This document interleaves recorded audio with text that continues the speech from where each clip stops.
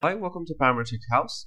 In this tutorial, we wanted to convert a simple line. So as you can see here, when I change the line, it's going to update into a pattern of a series of rotating lines. So we're going to talk about making two circles at the top and the bottom of the line. Then we can define how many of the patterns we need, the count.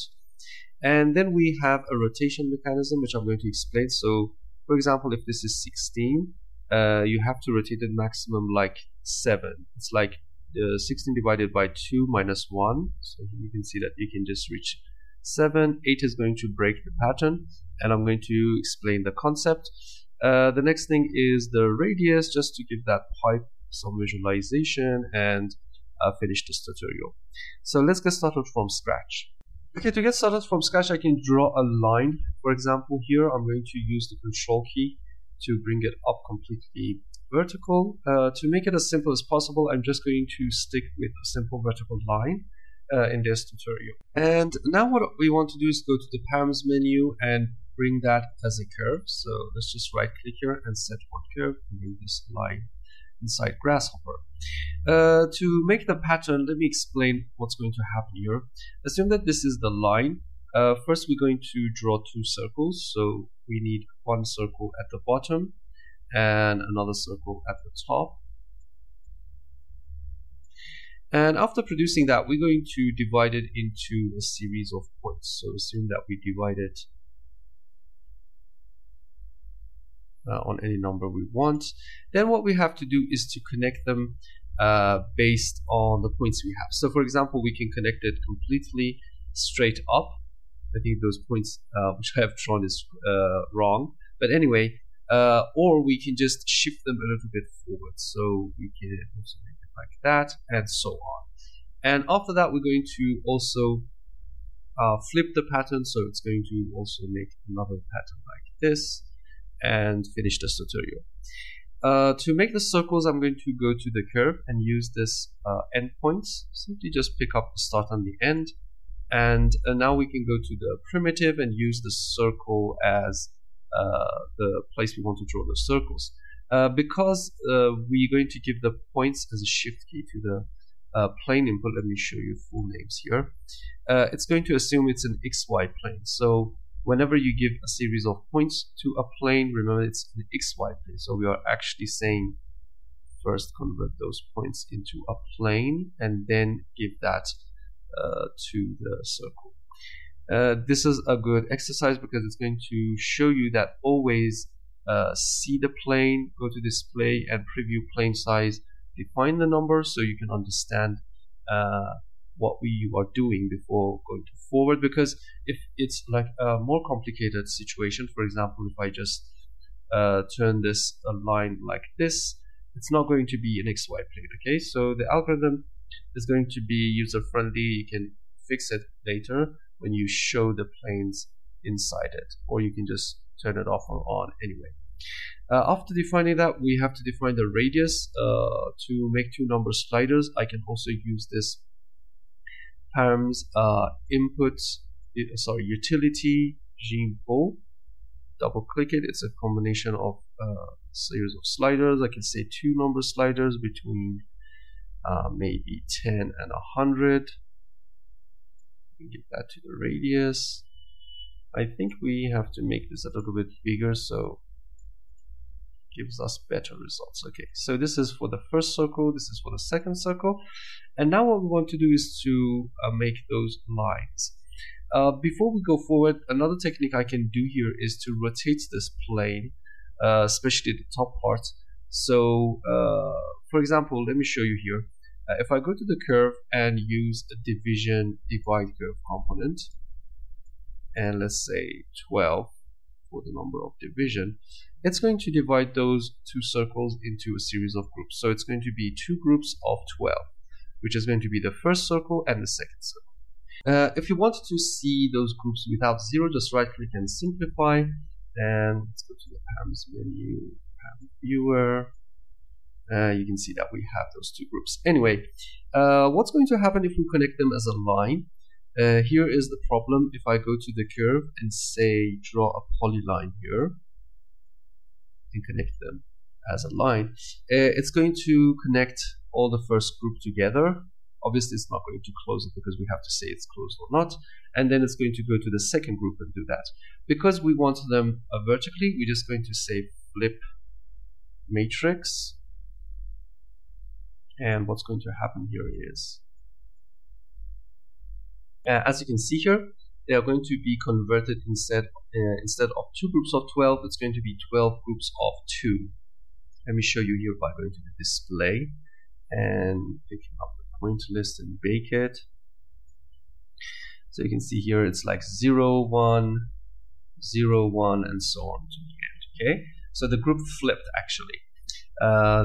Previous of that, it was like this. It was like 0, 1, 2 to 11, 0 to 11, and that's how we just made the flip matrix. Anyway, what we want to do is to give this a little bit of a rotation. So why not just rotate the plane we have here, especially at the top, not the bottom, and make it a twisted pattern. So to do that, we can use the vector plane and a tool called rotate plane, and give it to the plane. Right click here and make it degrees because we want to define degrees for the rotation. The bottom is going to be 0 because I don't want to rotate the bottom, I just want to rotate the top. And let's give a number slider for the top. Use the shift key to add it to the angle, and now you can see that we can give it a rotation, which is really great. And obviously we can go from 0 to 180 because it's going to collapse. So remember that this is the maximum. Anyway, this is how we can make the first pattern. If we want to make the second pattern, because we made the first circle in the XY plane, here you can see that this is the X, and it's exactly starting the point from the X seam. The seam of the circle is starting from here, okay? So what I want to do is to make a mirror in the XZ plane, right? So if I make an XZ plane, obviously it's going to give us a mirror. So let's go to transform and say mirror, make the mirror of the polyline, and then XZ plane, and the origin is going to be the starting point. And now you can see it's fixed here, but the problem is at the top. So how can we fix that too if we want to completely put it on the ending? So that was the challenge we have to do, which is going to fix the top. But before we go forward, let's make a surface from the lines, surface loft here. It's not going to give you any output because each line is in a separate group, so it's going to say loft it once and with one curve, which is not going to give you any output. Then go, so it's going to say loft 12 times with one curve, which is not really giving you any output, so you just have to flatten it to make it all into one group. And also loft options closed, you can see that we can have the surface here. Okay, let's go to display custom preview and give this a custom preview if you want to see that. And this line is not showing, but it is there because the seam of the loft is completely on that line. Just for a tip I wanted to talk about is the NURB surface always has a seam, and the seam is a little bit more black when you look at it the shaded mode.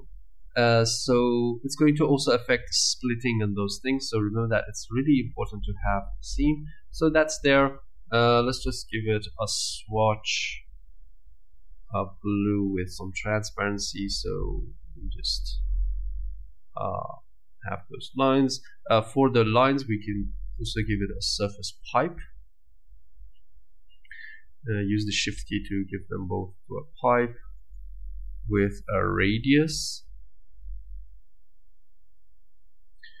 And why not add those two circles to it? So use the shift key and add circles also to the pipe, and we'll have them here. Okay, so That's obviously how we can make it. We can also give a custom preview to the pipes. Let's just give that a black. You can also go to the rendered mode if you want to see better preview of the results. Anyway, now that we have the final result, let's talk about the upper part, which is not going to intersect or not sitting on the right points, right? So what we have to do here is to fix the algorithm with this technique. So assume that this is the count. By the way, you can download this example file from our website. And what I want to do here is to say 360 degrees is divided in the math by 12 parts.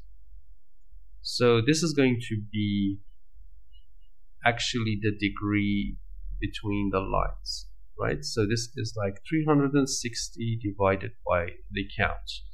So what we have to do here is assume that we are rotating it up here, right? This was the angle. It has to be a multiplication of this number, okay? So we can fix it by deleting this one and say a multiplication of this 360 divided by count.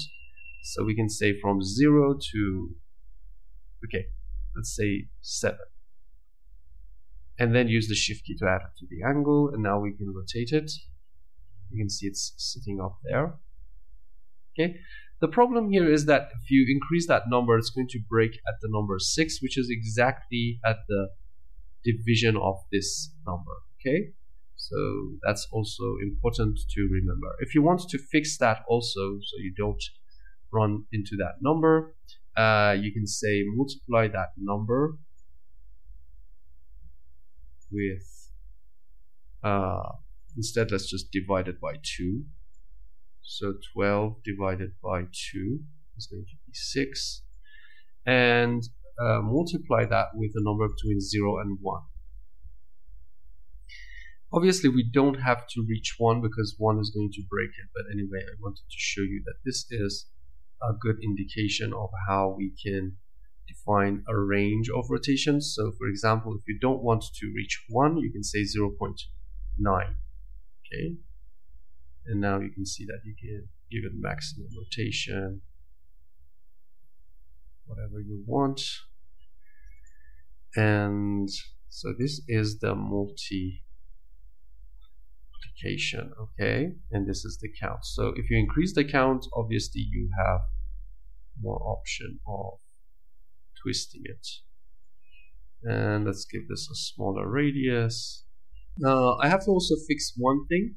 You can see they are not sitting on each other, but the problem here is that the result we are multiplying with this number is like 9.92. Just go to the params menu and pick up an integer and say, okay, that is a complete number, and now it's working. Okay, so I think that's the last thing we have to do, and now we have the basics. We can change the line's height. And remember that this is only for vertical lines. If I rotate it, it's not going to give you the results. But anyway, it's not bad. It's going to give us interesting things because it's completely straight. If you want to learn more about other ways, maybe we want to make a bridge, I'm going to explain that. Just check down the below tutorials. If you have a horizontal line, maybe you want to make a bridge with that. We have to add some additional steps and also fix it. But anyway, this is not bad. It's going to give us some interesting results, and we can change the radius, we can change the count, and we can change the multiplication, and that's how we can make this pattern. I hope this tutorial was useful. I'm going to put this example file also below this lesson so you can download that. And if you have any questions, just ask below. See you next time. Bye.